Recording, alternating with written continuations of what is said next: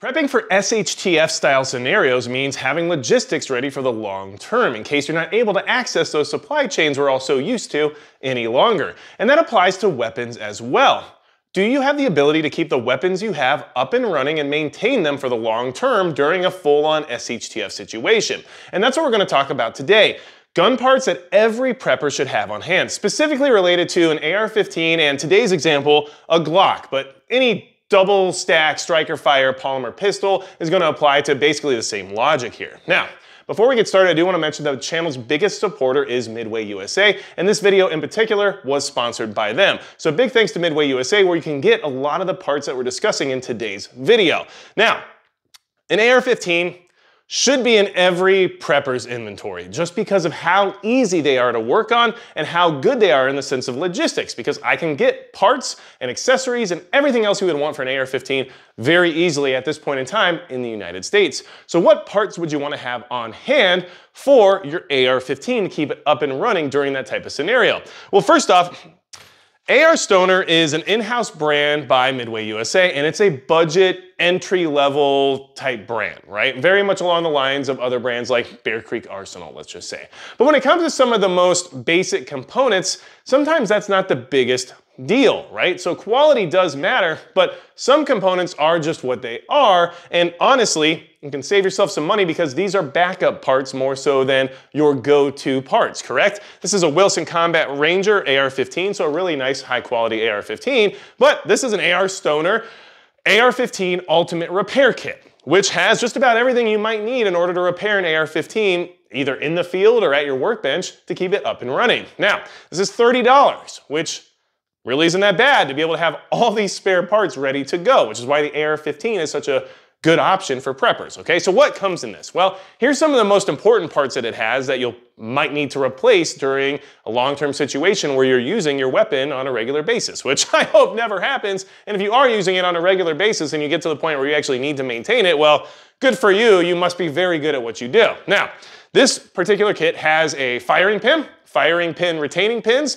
It has an extractor, which also has the extractor spring, the O-ring, the pin, and everything else you need for that. It's got 3 gas rings as well, and it's got a gas tube pin. So if you need to replace your gas tube, you can do that as well. And there's a lot of other parts in here, including trigger springs and magazine catch springs and everything else you might need to keep everything up and running. So a field repair kit, or the AR-15 Ultimate Repair Kit, is a good idea and a good thing to have, and it's very inexpensive. And pretty much everything you're going to talk about or see today is inexpensive. It's very affordable, which means you should have these things on hand because there's no really big reason not to, okay? Now, the next thing you might want is a backup gas tube.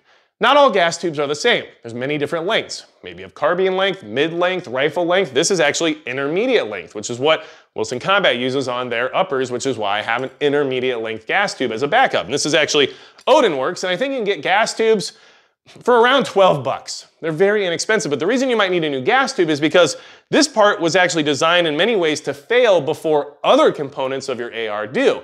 Why? Because this is what has almost all of the heat going through it when it comes to the operation of the firearm, because all the gas is ported through this tube. And so if you're in like a meltdown situation, the tube would melt before other critical components of the AR-15. So for $12, having an additional gas tube on hand, maybe not the worst idea. Not to mention, the end that interacts with the gas key on your bolt carrier group can take a beating over time from that slamming action of the bolt carrier group coming forward and interacting with it. So once in a while, you might just need to replace it anyway. It is in very many ways somewhat of a wear and tear part. Now, another critical component you might want to have for your AR-15 would be a bolt carrier group or a bolt carrier group repair kit of some kind, where you have the bolt and you have everything else you might need to actually fully rebuild a bolt carrier group. However, nowadays, because of how inexpensive bolt carrier groups can be, you can get a budget level bolt carrier group for almost the same price as having all the components to rebuild one anyway.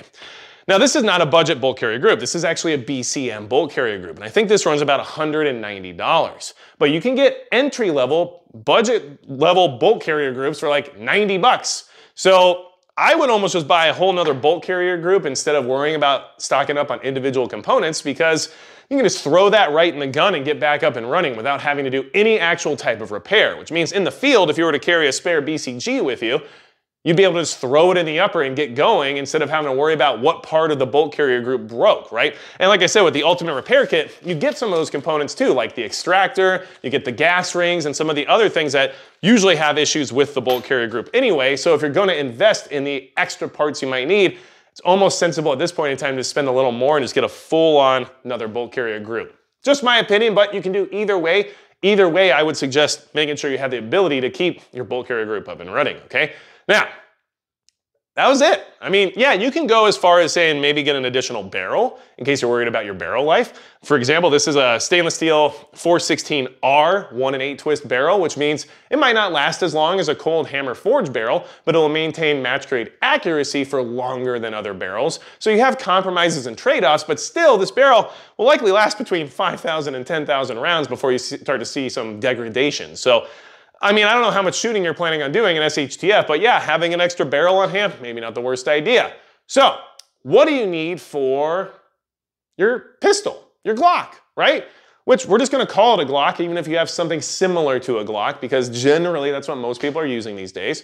Well, Glock's hard to beat when it comes to sourcing parts and components, and they're pretty easy to work on as well. Now, when it comes to Glock, there's a few things that you might wanna be able to have on hand that are very inexpensive. For example, one of the things that breaks on striker fired pistols and pistols in general on a regular basis are extractors. And this extractor is $18, right? So for 18 bucks, you have another extractor, which means like that critical component of the firearm is easy to replace.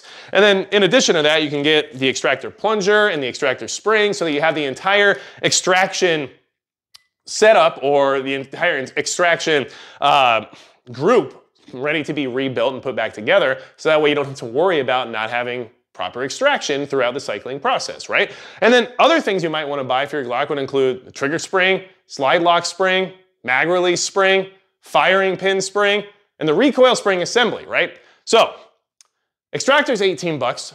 The recoil spring assembly, which is, you know, gonna take a beating after thousands of rounds and you'll have to replace it eventually, that's like 24 bucks. And then every other spring that I just listed is $5. $5. And of course, if you wanted to get a spare barrel, you could, but in general, you're not really gonna burn through a handgun barrel like at any point. And if you do, you're shooting a lot. So of course, you might need to consider that. And then having a spare barrel might not be the worst thing just because, but I'm not saying you definitely need one. That's just my opinion. So that's all you really need in the sense of being able to keep your firearms up and running when it comes to maintenance and repairs. Yeah, there's other little small bits of minutia you can go into when it comes to some of these items, but if you get the ultimate AR-15 repair kit, you get a gas tube, you have a spare bolt carrier group, I mean, there's almost nothing else you might need. Possibly a new gas block. Those are very inexpensive as well. You get them for like 20 bucks. And if that's the case, maybe it's just because over time it lost some of its shape and lost some of its seal in order to maintain as much gas pressure as it needs. There's a lot of little things that can happen there, but in general, those aren't gonna burn out either. I mean, we're talking about SHTF. You're not gonna be out at the range dropping thousands of rounds every single day like some of you claim to do right now. This is gonna be more of a survival situation where you're just hoping to maintain your weapon in the sense of being able to keep it up and running if there ever is something that needs to be repaired or replaced, right? Just my opinion. Obviously, if you have other ideas about what we should add to this list, put it in the comments below. Let me know. I think this is just the kind of stuff that we kind of, need to be a little bit more on top of, right? It's easy to buy a Glock and maybe buy another Glock. That's another way to do it if you want. Or for, like I said, $62, you can have everything you might need to keep that Glock up and running rather than buying a whole nother pistol. Just an idea. The other thing you can do is, I don't know, just get another upper and have that ready to go. Because generally your lower is probably gonna outlast some of the components in your upper because that's where all the bang bang stuff happens, right? Just my thoughts. If you have anything to add, leave it in the comments below. If you want anything else from me, go to magicprepper.com. I also have Subscribe Star, which is $5 a month in case you want to support the channel in an alternative way. And besides that, it's going to be it for Magic Prepper.